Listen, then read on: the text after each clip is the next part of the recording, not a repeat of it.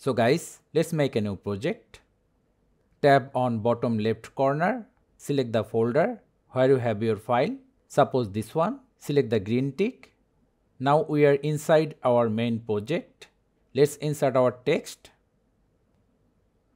Give the text proper size and position it where you like. Now for multicolor text, duplicate the text layer.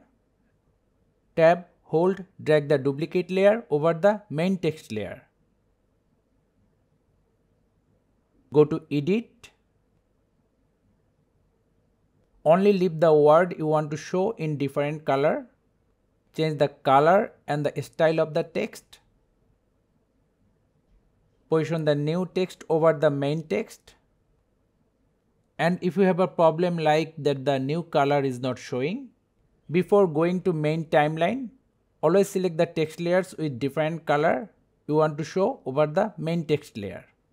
That's all. So thank you guys for watching. Have a good day.